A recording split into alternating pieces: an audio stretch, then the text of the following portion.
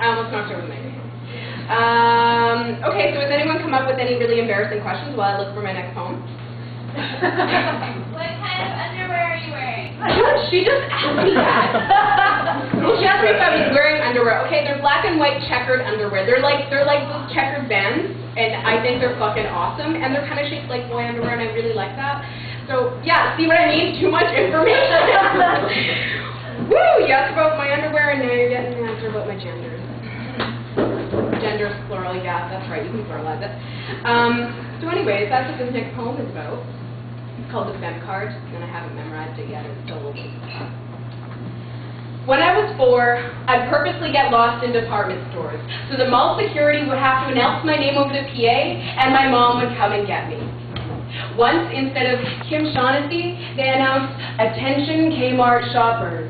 With Joy Shaughnessy, please come to customer service. Jim is waiting for you." I was absolutely mortified. I was scarred for life. I was embarrassed beyond belief. I didn't even look like a boy. I looked like Shirley Temple. No, okay, Shirley Temple looked like me. There was no slugs, snails, puppy dog tails, baseball cards, little army guys, or Ninja Turtles. Just Barbies with crew cuts.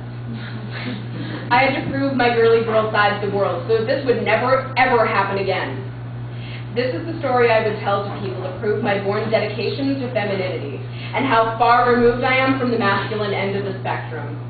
I didn't want to be caught dead there, until I remembered the accurate version of this story a couple months ago. So, I'm in Kmart. I'm bushwhacking through discount clothes racks with mauve jogging pants and polyester slacks. I'm crawling under bargain bins of granny panties, hiding behind shelves of pantyhose and plastic eggshells, and running towards the customer service counter like I'm being chased by the gender police. Usually I just take off in stores because I'm insecure, and nothing makes an adopted kid happier than seeing their parents worried when they disappear. It makes us feel wanted. But this time, I was on a mission to fuck with Kmart's perception of gender. As always, I found a lady, I tugged on her smock, I told her I was frightened and lost, and she dried my fake tears and told me everything was going to be okay if I could just give her my name. Without hesitation or fear or known purpose, I told her my name was Jim. When I was 3, I learned that gender is not something for me to play with. She must have based her assumptions on whether someone's mother did or did not dress them in frilly socks, with satin rosebuds on them, and patent leather tap shoes.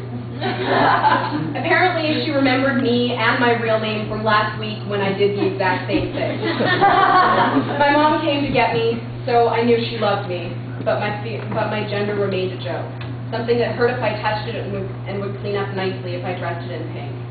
Pretty soon I gave up. I decided to stop embarrassing myself. Decided to stop trying to convince my kindergarten teacher to call me Kim. Decided that my super impressive fart jokes were never going to be considered ladylike at a sleepover. I played the girl card I was being dealt, and I did it well. I learned how to counterattack masculine tendencies with hyperfemininity. I'd rather be good at something I hate than fail at something that feels right.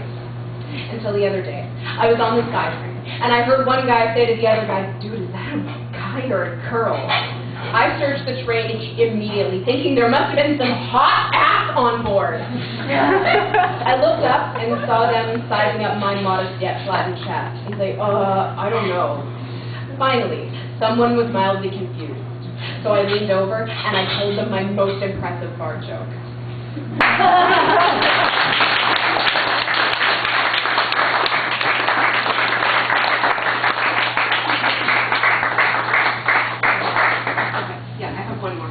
Really quick, I'm sorry. This one actually kind of goes with your coming out poem. Okay. And it's sort of like the exact same thing, only in my voice of my experience. Yeah. And it probably inspired mine. It could have. Anyways, on with the poem. How does it start? Does anyone know? I recently got to the point where I just couldn't eat, sleep, breathe, live lies in my mother's eyes every time she asked, "So, have you met any nice boys lately?" Suddenly I'm finding myself saying she's not just a friend. Friends help you move and talk you into drunk karaoke. While she does this, it's more like us moving in together after the 3rd date and her serenading me with something by Tegan and Sarah. In this Heather Has Two Mommies Life and Times of Broken, Chosen, Malfunctioning Families, I have been blessed with 3 sets of parents to go to. And as of this poem, it's 2 down, 1 to continue disillusioning. In this situation, it's a given to hope for the best and expect the worst. And it usually lies bittersweetly in between, like, yes, dear, we know. We've known since you turned your Barbie Magic Voyager into a getaway van for your Ninja Turtle. We understand it, we just want you to be happy. And then come the questions, are you sure? But how do you know? Forcing me to mentally review every Kim and Kylie best friends forever heartache that I've ever had. I'm reevaluating my motives behind looking at every grade 10 slumber party as being a potential orgy. Recalling how even at 5 I had the neighborhood tomboys lined up around the block to play house. It's the fact that I can't remember a single game of Truth or Dare where I didn't run out screaming, I'm not in love with her or anything, I just really, really, really admire her and want to be around her like all the time. Is what tells me this is not a phase. This is not going to change. I really am that way. I have caught the gay. But don't think that my condition is for lack of trying. Because I've tried very hard, and I'm still trying to forget. But I eventually came to terms with the fact that panic and excitement, not quite the same thing. The last time I had to pour out my big gay heart, it was to a biological mom who I call by her first name because we're actually more like strangers who just happen to look, talk, act, and think alike. What I said was, I kind of, maybe, sort of, so much, don't really at all, like boys, at least the kind you want me to. You should have seen the way prejudice was sneaking up on me to sever that umbilical cord a second time. Her discomfort, disbelief, disgust, it hit me like 2-ton bricks, and I guess I should have known by the way she cringes at the length of my hair and avoids eye contact when I wear a tie. I faked graciousness when she said she could still try to love me. I promised to never kiss, touch, grope another girl in front of her. I promised not to tell the other family members for what she says is my own dignity. But I'm going to pretend she didn't flinch when I hugged her goodbye. I'm going to pretend the first thing she said was, I love you. I'm going to pretend she did everything I expect her to do. I'm going to pretend she never said my queerness was God's way of punishing her.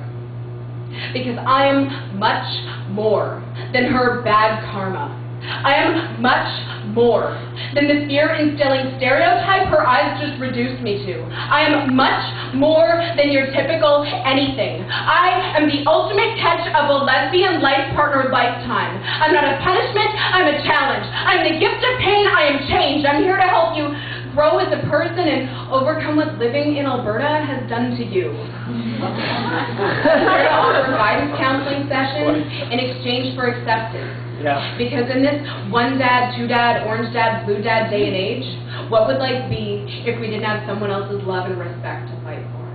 Thank you.